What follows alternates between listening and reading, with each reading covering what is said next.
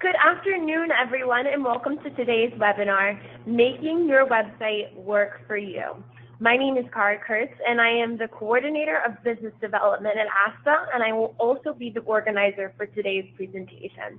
We are happy to welcome today's presenter, Richard Earls, Voyager Website Publisher. Before we get started, I'd like to point out a few important features on your screen that will allow you to interact with us via the web. We'll be answering all of your questions at the end of this presentation. To ask a question, you will be using your GoToWebinar pane. Near the bottom of this pane, there's an area that says Questions. If you click the arrow next to where it says Questions, this will open up another window pane that you'll be using to communicate with me. If you're having trouble hearing this presentation, please try turning your speakers all the way up. And if you've dialed in, please try hanging up and calling back in again. You can send me any technical questions via this pane, and I will try to answer them via the same pane to the best of my ability. Please also note that all audience members are muted. We certainly want to hear from you all, but with so many people on today's call, background noise would prove to be prohibitive, and we want to ensure that everyone can hear Richard's entire presentation. Remember, one of today's webinar attendees will win a $100 Visa gift card courtesy of ASTA. You must be on this presentation from beginning to end to win, and we will announce the winner live after the Q&A session. Finally, remember that this webinar is being recorded and will be available for your on-demand viewing at asta.org for all of our members by the end of the week. Now, without further ado, it is my pleasure to welcome Richard. Thank you, Kara. I do appreciate it, and thank you to everyone who's attending today. We're going to talk about something that I think is really important to us because it points to a pain point for travel professionals, and it's something that I hear all the time, and it was one of the reasons that we first started Voyager websites. And the complaint that I hear so often goes something like this. People will tell me that they have a website, but they really don't know why they have it, that they don't generate any business from it. They don't even know why they're spending money on it. They never get any sales from it.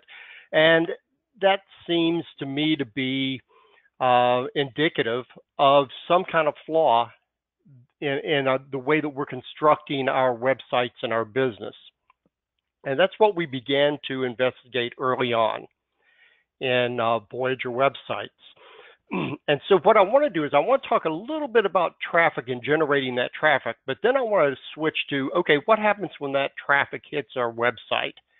How do we engage with our traffic, and what impression are we giving them, and what are we telling them about our business? And what are we telling them about the way that a travel professional works? And so let's just take a look at a second at types of traffic. You know, basically there are three types of traffic. And there's traffic that you control, and there is traffic that you don't control, and then traffic that you own. And so let's talk about that. The traffic you control is the traffic that you go out and you seek. And you do that primarily through your marketing. So you might be in your social media advertising, in your Facebook page, newspaper advertising, the kind of cross-marketing that you do when you put your domain name on your business card, or when you put your domain name on your invoices or in your email footers. So that's traffic you control. You're actually framing the way that they perceive you, and you're really in control of that. But then there's traffic you don't control so much, and these are people that find you one way or the other, but the center of gravity is further away from you. And so you have to make sure that you're conditioning that audience that's coming to you as well as you can. And that's what I refer to as framing. So you want to make sure that they're getting a really good sense of who you are and what you do. These are people that come onto your site and you don't really know how they got to your site. Maybe it's your search engine optimization. Maybe it's a referral from somebody else. Maybe it's coming from TravelSense. Maybe they have stumbled upon some type of literature. but you've probably not met this person who's coming to your website. You probably haven't done anything to directly condition it, or to the extent you have, it's one or two steps removed from you. So you've got the traffic you can control. That's the traffic that you are directly trying to get to your website. And you've got the traffic you don't control, traffic that finds you one way or another. And then you've got the traffic that you own. And this is the traffic that may be on your email list. Maybe they're existing clients, and you are bringing them to your website. You're encouraging them to come to your website and presenting yourself there in your strongest persona. So the objective that you've got is to take the traffic you control through your marketing and the traffic you don't control through other resources, and you're trying to make it traffic that you own. You want these people one way or another to give you their email address, to give you more information, to engage with you somehow. And so that's our objective. That's what we want to do. And all of these marketing efforts are important. Obviously, some of it we have control of better than we have other types. But the mission is finally, at the end of the day, engagement, turning that traffic that arrives at your site into traffic you can own and traffic you can engage with. It is marketing, not sales. I think that's one thing that's important to remember. We are doing, when we're talking about social media, we don't talk about social media sales, we talk about social media marketing. And I believe it's correct to say that a website is more about marketing than sales. Now, that's not true if you're Expedia. That's not true if you're Priceline. But for people engaged in a one-to-one personal business like travel consulting, that website is much more about marketing than it is about the sales process. And so we've got to figure out how to best connect with people, how to remain high on their radar, so that they're always thinking, if when they think about travel, they think about us. And so being able to properly engage with a client gives you a tremendous competitive advantage. But you've got to bring the person to your site, and then you've got to hold them to your site. Now, all good marketing is based on a marketing funnel. And I don't care what marketing effort you're undertaking, if you'll think about it in terms of the marketing funnel, you'll do a better job of it. And just to use sort of an off-the-wall example, when you go to a Chamber of Commerce meeting, we're really talking about the marketing funnel, and you can use marketing funnel principles to do a good job of working the room. So there's a bunch of people out there who know you, and there's a bunch of people who don't, probably more who don't at that particular networking function. And so then you have the opportunity to make them aware of you. So someone introduces you, or you walk up, if you're less of a introvert than I am, you walk up and you introduce yourself and you begin getting into conversation. It's typically not long in a conversation that somebody says, "What do you do?" And the way that you answer that question is going to determine the amount of interest they first take in you. So now let me talk about an interesting little flaw in the travel agency world. Your clients and people in general probably don't understand very well what you do. They actually misunderstand what you do. They think you sell travel. They put you in the same category as they put the internet, as they put Expedia, as they put Priceline, as they put every other travel agent they've ever known. They think you sell travel, and that creates that shopping environment that we all hate so much. So if you say, "I'm a travel agent," they are going to immediately assume that they know what you do. And in fact, how many of us have heard time and time again, travel agents, I didn't know travel agents still existed.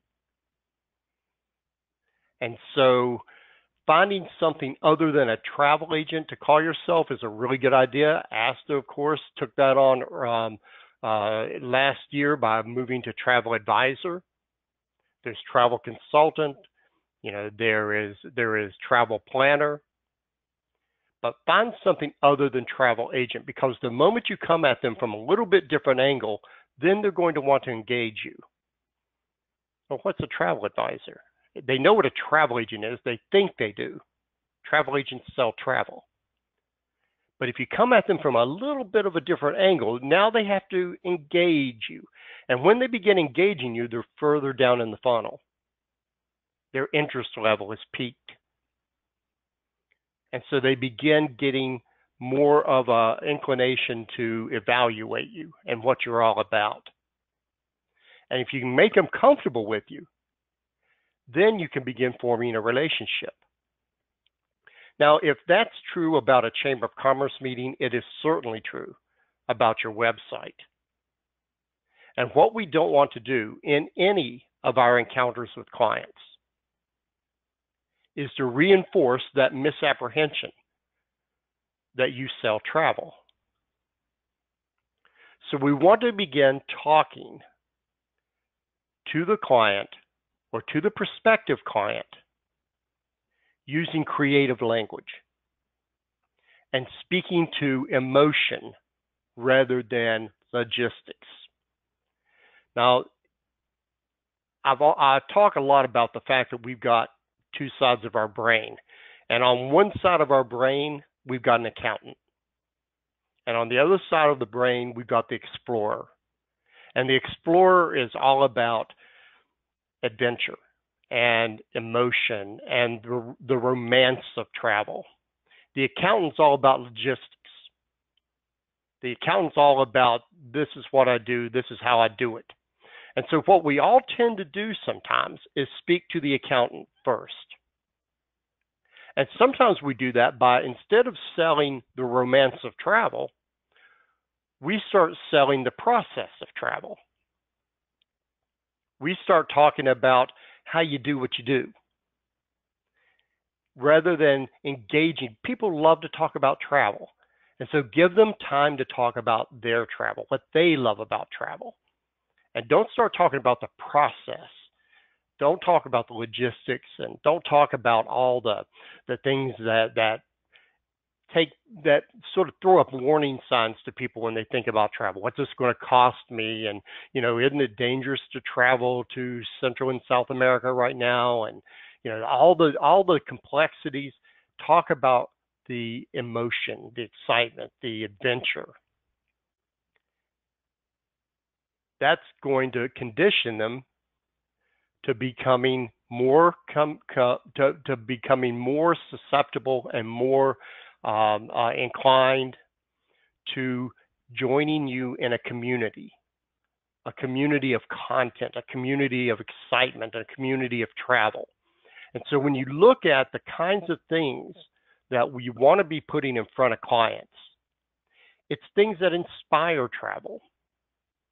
It's things that take those logistical elements and put them way in the back.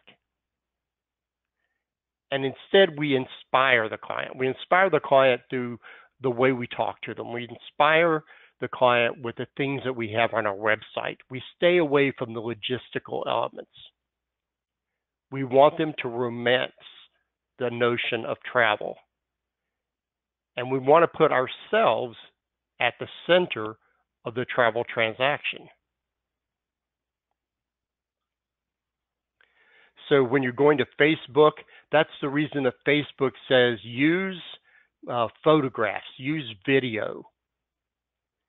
They know that that's what attracts people, not long blocks of text.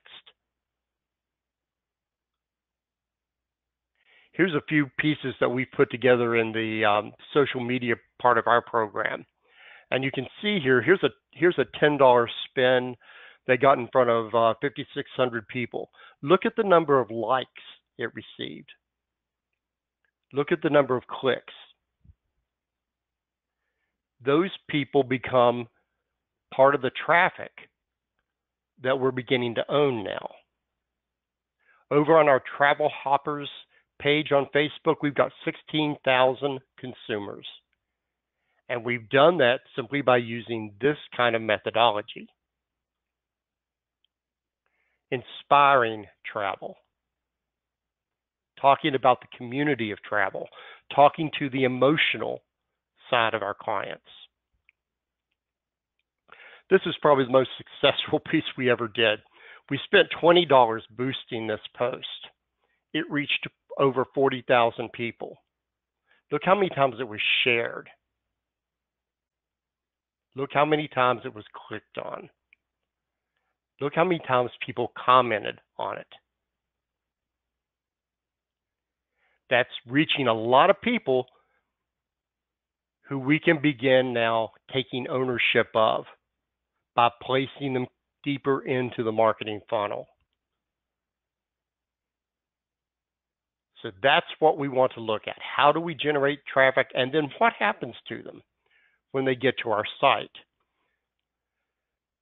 Unfortunately, too many websites, and especially the websites that you commonly see in the travel industry, are not marketing funnels, they're marketing trampolines. We do exactly the wrong thing. If we're trying to convince people that we don't sell travel, that we're all about the romance of travel, then why do we do things like this? If you put a bunch of supplier logos on your site, are you saying, I don't care about selling travel? Or are you saying, hey, look at all these great suppliers I represent? Your website should be about you. That's what differentiates you from Expedia, one-to-one contact with the client. This methodology that you're seeing in front of you right now is more Expedia-like than it should be. And in particular, the use of these supplier logos, because what we're doing there is we are essentially saying, this is what's important. Well, your client can go look up every one of those suppliers. And in fact, that little search engine right there, I think is one of the worst things the travel industry ever did to itself. You search it and you get an awful lot of information. Now, you want your client to talk to you, but when they have this much information, what they're going to do instead is go to Google. And this is what they're going to see. All of a sudden, it's all about price. They're shopping. You haven't brought them closer to the funnel. You bounced them off of your website, and now they're out there looking instead at all the other possibilities. They're shopping. They're acting like they're looking for a refrigerator or a washer than they are travel. We've lost the opportunity to romance them, and we've sent them out on a logistical hunt. It's totally wrong-headed. So I want to look at something right now that we've done to correct those misapprehensions. This is a piece of content that we produce at Voyager. And it's a story about what using a travel advisor is all about. We want to correct the misapprehensions that people have. Early in the process, involve one of our travel advisors. Many people believe travel professionals sell travel, but the reality is a good travel advisor doesn't sell anything. Rather, we assist you in making good buying decisions. Because we are immersed in the travel industry and researching every day, we have access to first-rate resources, and we know which suppliers to use and which to avoid. A good travel consultant will help you to research travel and to use your time wisely, sidestepping the perils of planning with too little knowledge. Our consultants are client-centric. Your travel desires are our primary concern, and we want to establish a long-term relationship with you. So your satisfaction is paramount. That's the message we want to give them. Because now, not only do they know what you do, but they know why. And they begin to understand how it benefits them. They begin to understand that you're there because you help them achieve value in their travel. And we're romancing the client. We're inspiring travel. Who doesn't want to see that? Who doesn't want to become a part of this? This helps establish that community of travel that we're talking about. So our websites look a little bit different. They look new, they look modern. Richard? And yes. I am so sorry to interrupt, but right now all we are seeing is desert sand. Okay, let's see what happened then. Desert sand. I believe that it is your, there we go. Perfect. Is that better? Yes. Okay, let me back up here a little bit. Thank you for letting me know. No problem. I'm working with two monitors here, and somehow or another, the two monitors are not cooperating with each other. So I'll back up just a bit to say what we're doing here is romancing the client. We're giving them an opportunity. And were you able to see any of this?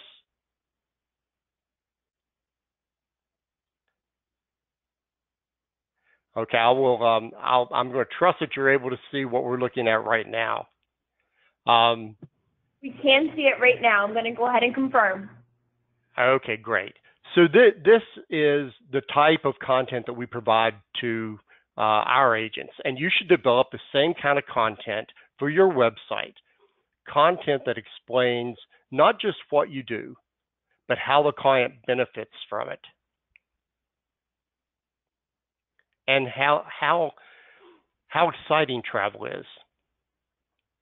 The emotion of travel. Inspiring travel. And this is where I was saying right here, I mean, you look at a picture like that, and who doesn't want to see that? Who doesn't want to experience this kind of travel, the romance of travel up close?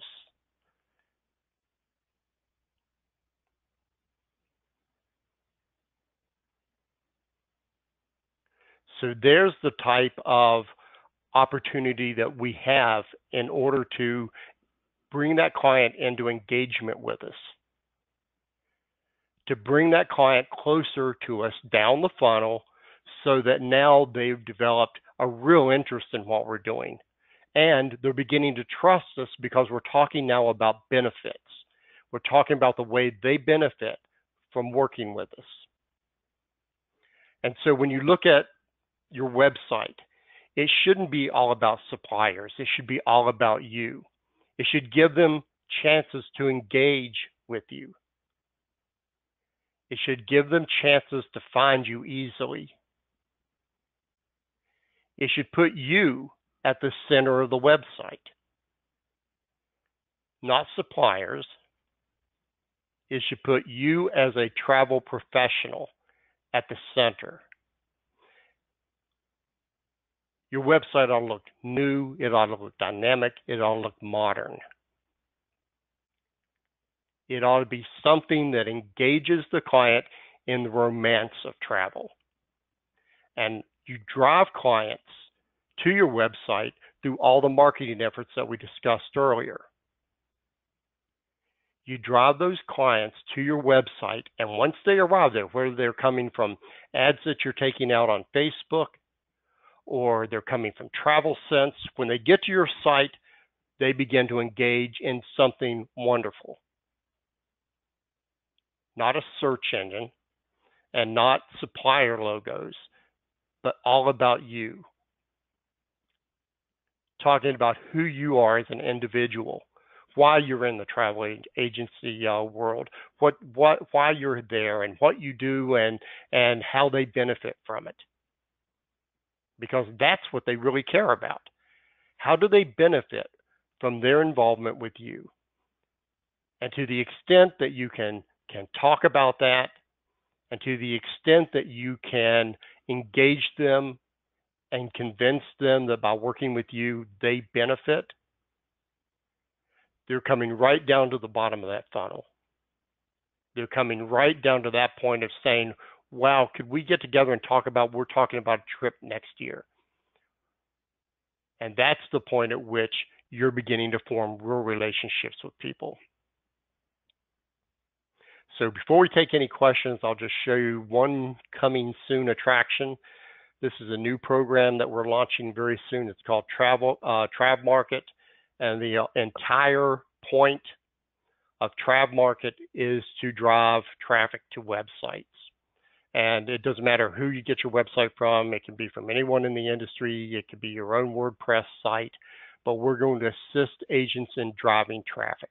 And so if you'll watch for TravMarket, I think you'll be really excited by the things that we're doing there. So Kara, if there's some questions out there, I'd be glad to field them. Thank you so much, Richard. I'm going to go ahead and start off by saying that this webinar was recorded, everyone, and it will be available for all of our ASTA members to view, probably by the end of tomorrow, if not, but certainly by the end of the week. So it looks like our first question is going to be, the $20 spend, is that Facebook or Instagram? That's both, actually. We typically do a mixed delivery between both Facebook and Instagram. I have found Facebook, honestly, to be more effective and less work than Instagram. But both have their place, and some people are more comfortable with one than the other. The people I know who are good at Instagram love it and stick with it. I tend to gravitate more to Facebook, but you have to remember that we are more B2B, and travel professionals are more B2C. And Instagram is a wonderful platform for B2C. All right. What are the prices on your sites, and on what platform are they built on?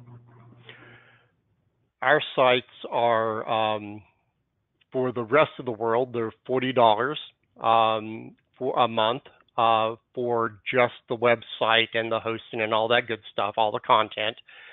If you mix our social media manager with it, it's $60.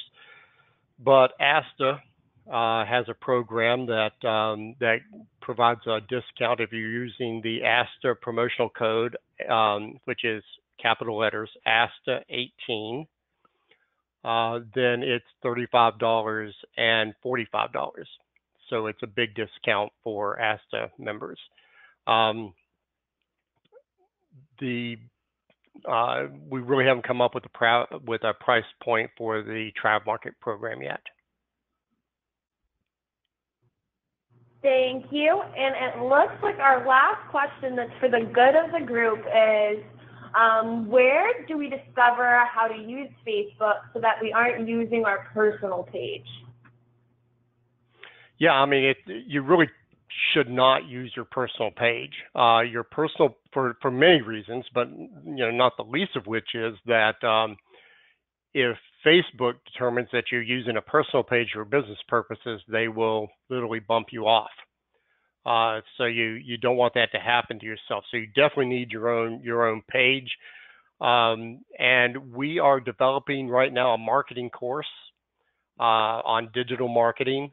In fact, if you'll write me at richard.earls@travelresearchonline.com, I'll be happy to send you information on that marketing course, and a good bit of it's perfectly free. So it'll teach you a bit about marketing on Facebook, marketing on some of the other platforms, and just digital marketing in general. All right, thank you. And our last question is TravMarket a site that will review my website and offer suggestions for improvement? No. TravMarket's purpose is to set up marketing automation for people who have websites. So essentially, we're providing an email marketing system, lead magnets, the ability to do webinars, landing pages, and we are helping people build marketing funnels. So we will be building marketing funnels and providing them to travel professionals. Again, with any website you've got there, we'll help you design marketing funnels. We'll have pre-designed marketing funnels, and we'll teach you how to use those and how to generate leads for yourself. All right. Thank you. And it looks like we have quite a few people that missed your email. If you want to go ahead and give that out one more time, and then I will announce our winner. Okay, it is Richard.Earls, E-A-R-L-S, at travelresearchonline.com. Now, just to really draw the anticipation out here, one more question. Trav Market is $45. Can they use it, and they can use this on their website, correct? Okay, let's back up a little bit. Trav Market has not been released yet, and we don't have a price point on Trav Market. Okay. The websites, the Voyager websites, are $40 just for the website program. If you want to add the social media to that, it's $60. And with the ASTA discount, that becomes $35 and $45. So that's, and the ASTA code is ASTA18. If you want to go to the Voyager website and explore that, that is at Voyager. Perfect. We'll just pull it up. VoyagerWebsites.com. And all then right. Trav Market will be released sometime in the middle of August. Perfect. And with all the questions coming in about Trav Market, I can tell that they are very eager for its release. So I'm looking forward to that soon. Well, I tell you, we are excited for it too. We've already got people lining up. We have a work group for the Voyager users, and we've got people lining up for it already. You know, there's some great tools out there in the industry. You know, whether you're talking about MailChimp or GetResponse or, you know, any number of great tools out there, but they're time consumptive. And so what we've done is we've partnered with one of the major providers of this type of technology, and we are wrapping our training and our support and our content around it. And we're gearing it all to the travel industry, because mostly the industries that utilize that kind of technology are not travel related. And so we're wrapping all of that around these technologies, and we'll be training travel agents in how to use it and creating the content for them to use it effectively. All right. Thank you so much, Richard. Everyone, I did just do a send all that included Richard's contact information just to make it a little bit easier for you. And drum roll, please. But Marilyn Scott, you are our lucky webinar gift card winner for today. Thank you so much to everyone for joining us. Thank you so much for everyone for being so engaged. We got so many amazing questions. Richard, there are a few that weren't for the good of the group that I will go ahead and follow up with you later on. Marilyn, I will also be connecting with you by the end of the day as well. But thank you so much, Richard, for such an informative presentation. We all greatly appreciate it, and I hope that everyone has a wonderful remainder of their afternoon. Thank you, everyone, for attending. Thanks so much.